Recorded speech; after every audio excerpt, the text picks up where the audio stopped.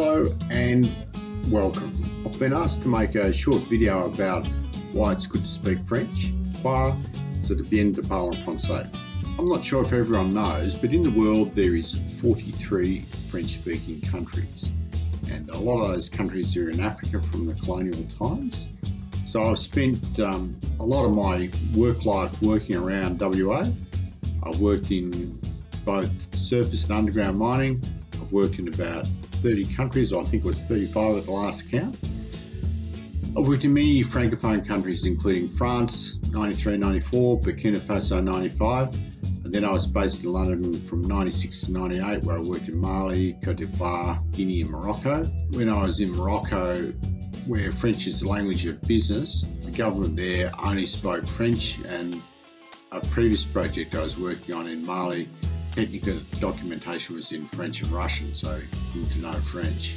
When I was working for Alcoa, I took biannual trips to the Sangaree project in Guinea, and that's a French-speaking project. Everything is French, all the documentation was in French, so I was recruited to that particular project because they needed somebody who could speak and understand French, so they didn't have to do everything in two languages. As project manager for Resolute, I had many trips to Mali. Learning French I had to learn as an adult.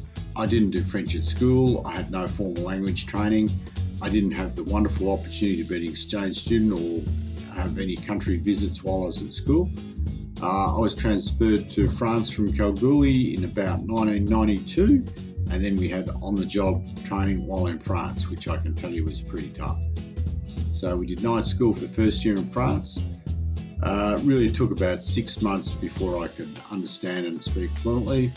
After a couple of years it was pretty easy. My written French is not that good. However, the focus was really on communicating to get my job done using existing knowledge and technical skills from the mining industry. Is it cool? There's quite a few famous people around that speak French. I'm not going to list them here, you can Google it later. It's good for communication with in-laws, good for job hunting for extra skills, when you go on holidays, and it's a pretty cool party trick. Anyway, I thought I'd just give you a few insights. Thanks for listening. See you later. Au revoir.